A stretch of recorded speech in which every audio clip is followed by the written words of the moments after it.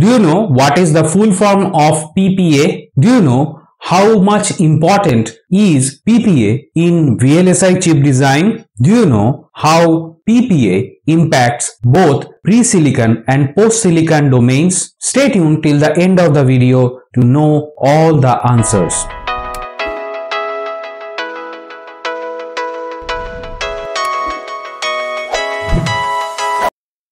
Hey guys, welcome back. In today's episode, we are going to discuss the below points. First, introduction. We will discuss about power, performance and area. We will introduce you to the power, performance and area concept in VLSI. Next, we will go in detail of the power optimizations what are done in VLSI. Next point, we will talk about the performance optimization. Next, we will cover the area optimization.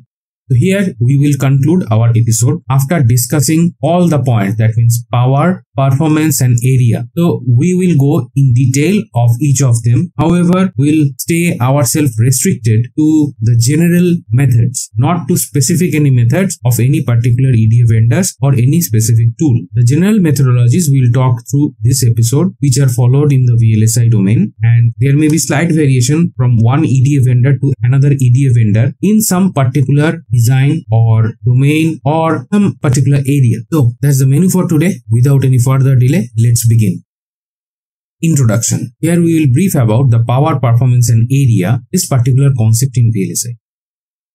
The major challenge in VLSI design are area, performance, that is frequency and power consumption. You can understand that nowadays we are going up with the frequency. That means we have already crossed the gigahertz range and we are entering into the terahertz range. Today wearable devices are very small and tiny like your smartwatch, and they contain a very less area than the older days gadgets. And power consumption is very important because today we have our devices operated mostly on rechargeable batteries, and the batteries should retain their charge for at least a couple of hours so that you can have your product running for that particular period. Next, in micro-powered battery-operated portable devices such as cell phones, smartwatch and wearable medical devices, the target is to keep the battery lifetime long and area or weight reasonable. So this is what I have just touched base in the previous line and I was talking, and this is in explicit mode that we have to be there, area should be less and the battery lifetime, that means the rechargeable battery should go longer duration as much as possible. Next, in such devices, leakage power during the off state is a major power management concern. So this is a very important thing because when you are having a rechargeable device along with you, probably you can carry it in your pocket or you can wear it maybe in your wrist or some other body parts. So that time when the device is not operating, that means mostly it is in off state, maybe you have switched it off or it has gone to the auto power off mode or maybe in a sleep mode. In that particular time, you have to be very power efficient. That means the device has to save power so that the recharged batteries should run as much as possible. We already have an entire episode on low power design. I have provided the link in the description, so please go ahead and watch that. We have talked about different type of power consumption from transistor level up to the CMOS level and all those how are impacting in the VLSI. So here in this particular presentation, I will go for the briefing and comparison of all those methods that I have already talked about there, and we will have a comparison here only. For detailed understanding, please watch this particular episode. Please see the description of this video to get the URL of the video.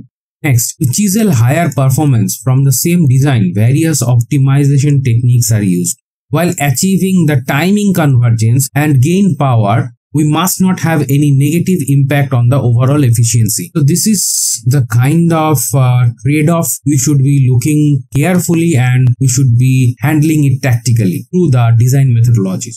Next, analysis and optimization of the overall timing is bare necessary to improve the frequency and performance. So why the timing is necessary? Because of the frequency. F is 1 by T by the definition. That means the timing, that the time period and all the violation related with the timings is very much important. In case you are interested, we have an entire series on static timing analysis and the link is provided in the description, so you can go ahead and see what all errors related to the timings are usually come in the VLSI design and how they are circumvented. Now we are done with this particular slide and let's move on to the next slide. power optimization. Here, in this particular slide, we will talk about the general methodologies which are used for the power optimization. And we have an entire episode of the details from the transistor level, power consumption and different power dissipation methods. We are reaching from the transistor level up to the CMOS level, and you can find the link of the video in this video description. Please go ahead and watch. Here we are going to compare the different methodologies we have already talked about, or we may have touch based. So here is a comparison chart. So here in the first column we have techniques, next we have the dynamic power reduction, then the leakage power reduction and the other power optimization technique that we are using. So we are talking about power. For detailed understanding of the dynamic or the leakage power and what are the components, please go ahead and watch the video that we have just talked about, and link is in the description. So now clock gating, for this method the dynamic power reduction comes from the clock gating itself. Next comes the leakage power. So in this methodology, that means in the clock gating, we have to minimize the usage of the low VT cells, that is LVT. LVT stands for low VT cells. These are standard cells. You can have them in your standard cell library. And other power optimization comes from the metal oxide devices, that is the MOS structure. So here we are done for the clock gating part. Now let us go for the power gating. Power efficient techniques, right? We use it for the dynamic power reduction. Next we use the power gating itself, the power gating method itself, for the leakage power reduction. And for other kind of power optimization technique, we use the minimize the capacitance by custom design. Now, in case you do not know what is a custom design, we have a full episode and I provide the link in this description, so you can directly jump onto that particular episode to understand what is the custom and semi-custom design methodology in VLSI. We are done here comparing for the power gating. Now we have a variable frequency. In case you are having difficulty in understanding, please go ahead and watch the episode of the low power video that I have just talked about a few minutes ago to understand all these things.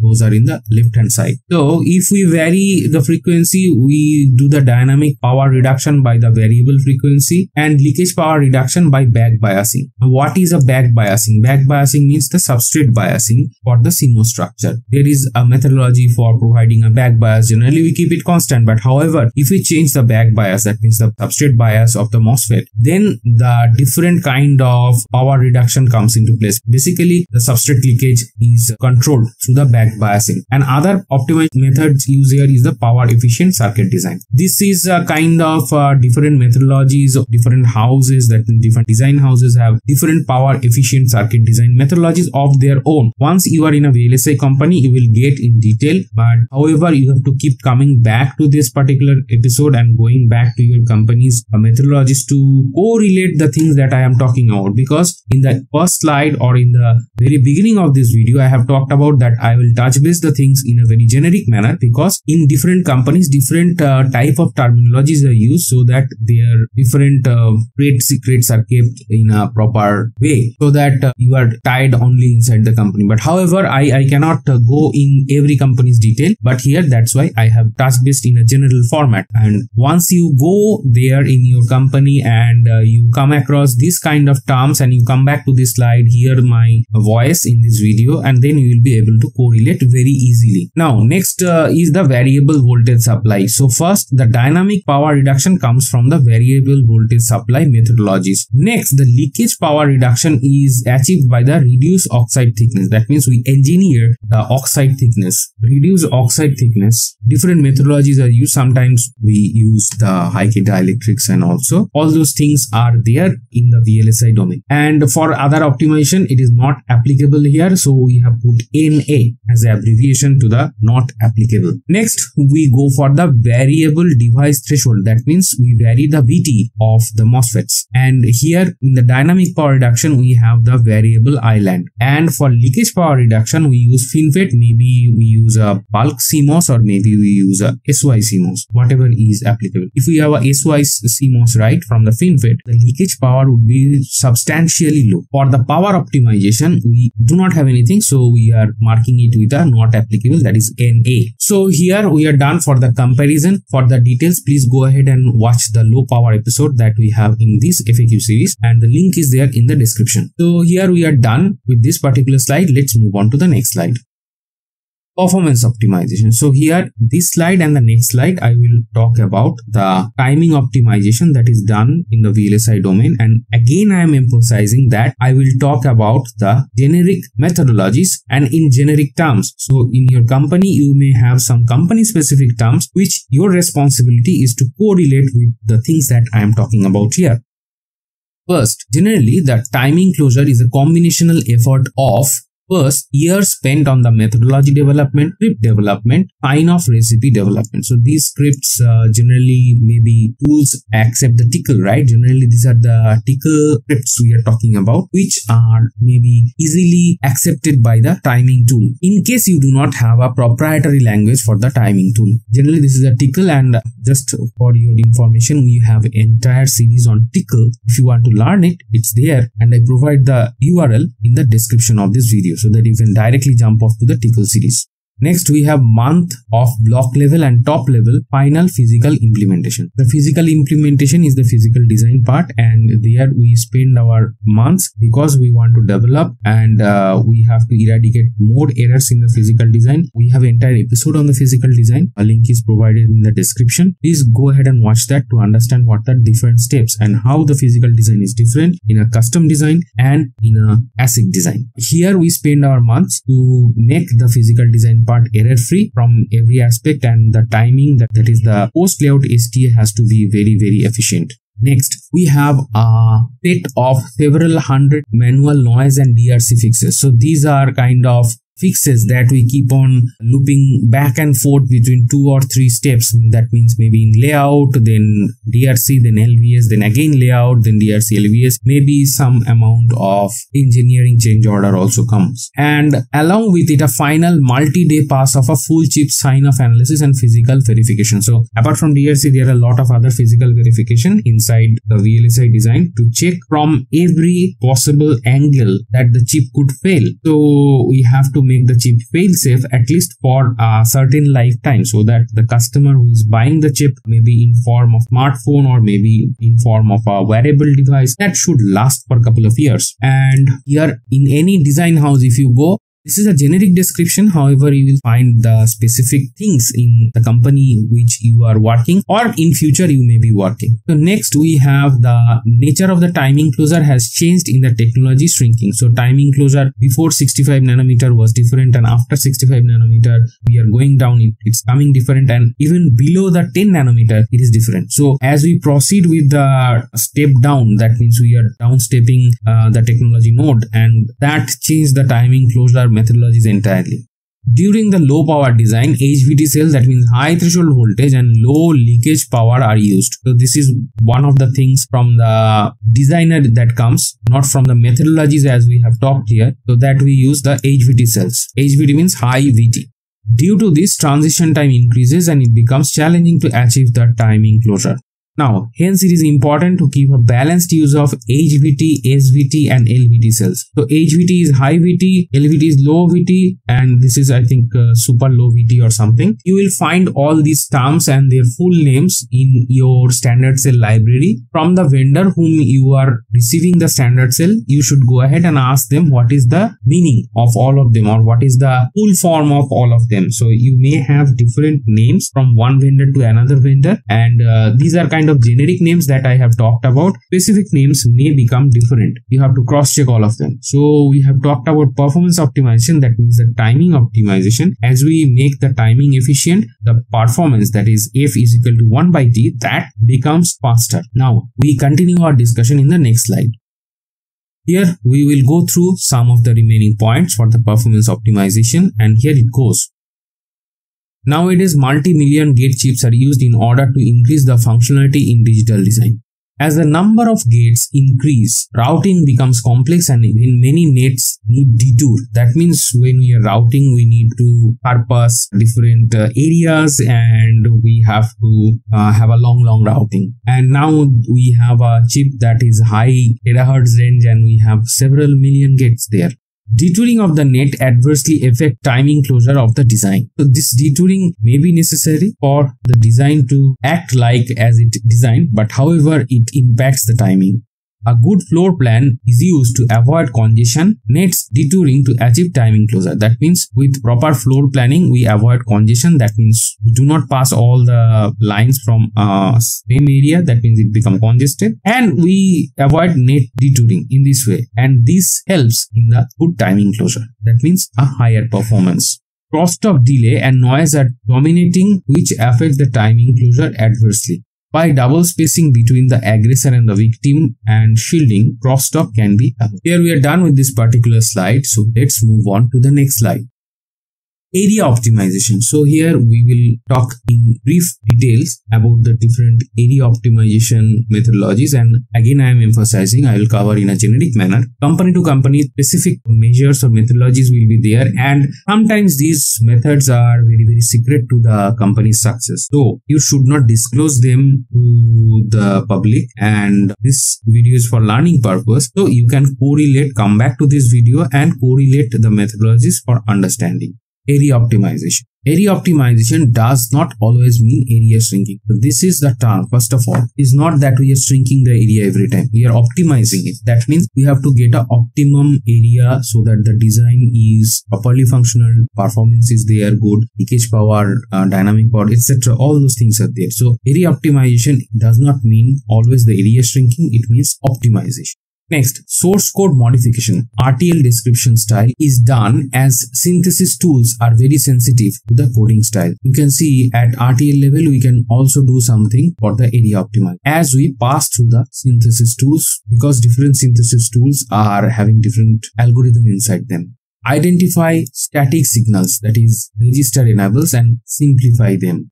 Next, tag the register with orphan logic that were inferred as standalone gates by the ASIC synthesis. So in your company which you are currently working, or in future whatever company you will be working, you may find some of them or all of them or different methodologies altogether. Don't panic, because this is a general guideline and there can be a variation, because the technology world in VLSI is a super fast changing area. Floor planning is the first step for the back-end or physical design in VLSI design flow. As I have mentioned in the video description, you will find our full episode on physical design. There you will have the details why this is the first step. Next, it is a design step to estimate chip area and wear length by considering the optimal placement of digital blocks and their interface. In addition to that, I would like to speak that in today's world of VLSI chip design, lot of macros, that means we purchase block from other companies and we directly implement in our physical. So these are hard macros, maybe these are in layout format already and you cannot change. That also you must consider while you are optimizing the area. Next, we have the classical floor planning methods that are normally used to increase packing density to minimize the total chip area. There are some classical methods, there are some advanced methods nowadays which are used for the packing density to be optimized, and that should minimize as much as possible, obviously, for the chip area. They do not consider the chip boundaries, that is the outline, but modern floor planning methods deal with fixed outline floor planning. These are methodology things that you will find in your company or in future whatever company you will join, assuming that right now you are a graduate. Floor plan also needs to consider whether there is sufficient routing area between the blocks so that the routing algorithms can complete routing tasks without experiencing congestion. We talked about the congestion, right? The dealing with the congestion is right at the floor planning stage, and this is one thing that the area optimization we need, because we need to manage everything. That means we place the macros, we need to standard cell, we need to place our digital blocks, everything, and at the same time we should not have congestion. That means one area is too much dense and another area is too much less dense. So everything should be balanced, and that is the purpose of the area optimization. And at the same time we meet our timing performance, that means the performance of the chip, as well as all sort of power are in check. So here we are done with our area optimization, and in today's episode we have covered all the types of optimization. I have touched base in a very generic manner because these methods are trade secrets of a company and every company want to keep them secret, so they are winners in the market. This episode is for education, so generically I have speaked here, and your company which you are right now working or maybe in future working, assuming you are a graduate, you will find your own knowledge, your own working knowledge there. So this is a video for the beginners, assuming you are a graduate, to understand what is the power, performance and area optimization in VLSI. So here we are done. Let's move on to the next slide. Thank you very much for watching up to this point, and don't forget to like, share and subscribe. In case you have some dislikes, put that as in words in the comment section down below. And bye for today.